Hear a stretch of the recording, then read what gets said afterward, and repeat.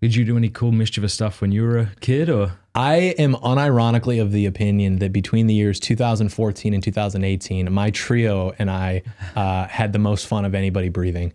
Just the stuff we would get into, like it was to the point where people at our school like would observe us almost as if, and I know that sounds, by the way, so narcissistic and like get over yourself.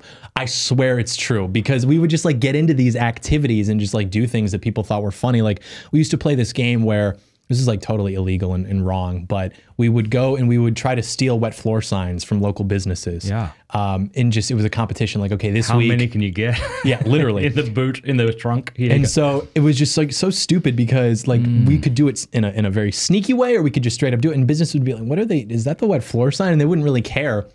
But it was funny because you develop a sort of skill when you do things a number of times. And so I remember one time, my two buddies and I, we went to go see a movie downtown, and we saw, maybe it had just rained or something, it was over the summer, there were like 3 or 4 wet floor signs in the lobby. And so we were like, okay, we got to get those when we leave.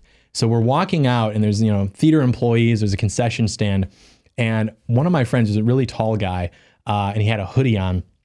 He walked by, and there was an employee standing in front of the sign, but he was facing away from it. And then there was a door at the front. So we were going to go out the side door and go back to our car. And so I had mine, my other friend had his, and we were like, leave it, it's too risky.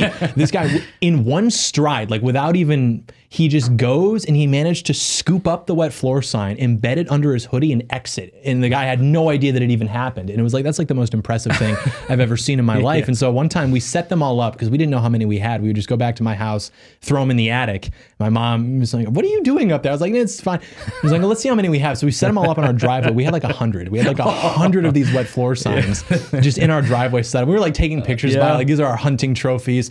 And then I remember my mom like went up there to get Christmas decorations or something. She's like, Johnny, what is all this? And I was like, I don't know what those are. What do you mean? I don't know, wet floor signs. But like things like that where it's probably wrong. You probably shouldn't steal your local wet floor sign. Right, but there's also a virtue. Again, it's like harmless, you know? It's just, so the coolest thing I did, and by cool, I mean, again, objectively wrong, and yet there's virtue in the adventure and the camaraderie and the excitement of it, right? We would go around my little town and we stole all of the garden gnomes that we could find. And then we went to some random person's house and we set up a gigantic garden gnome party. The next day, it was on the front of our local newspaper. And even the newspaper thought it was kind of funny.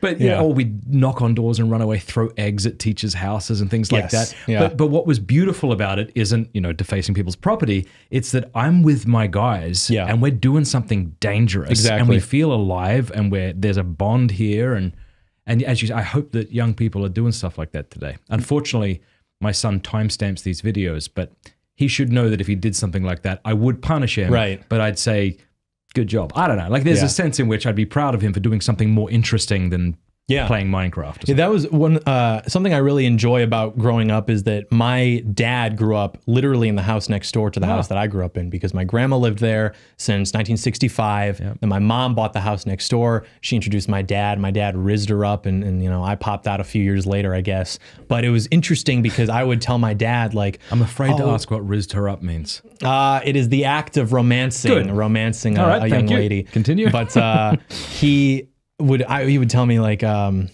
if I said, oh yeah, you know, we were biking down so-and-so, and then so-and-so got chased by this pit bull, so we had to jump up on that brick wall. He's like, oh, the brick wall behind the McDonald's? Yeah, me and my buddies used to go push each other off and fall into backyards, and dogs would be biting us. Like stuff like that. Being able to share that same geography, literally, go to the same middle school and high school that he went to, walk the same hallways, get involved in similar types of mischief, trading stories. Like that's probably my favorite thing about growing up as a young man nowadays, was being able to sort of, not necessarily walk in the same path, but it's almost parallel in a way, because it was the same area. And that's something that is very unique, I think. And I don't know anybody else that can kind of say that. And so I'm very grateful that I have that sort of upbringing that was just so rooted and so parallel. Hey, thank you so much for watching. Before you go, do us a favor, leave a comment, let us know what you thought of the video, like, and subscribe.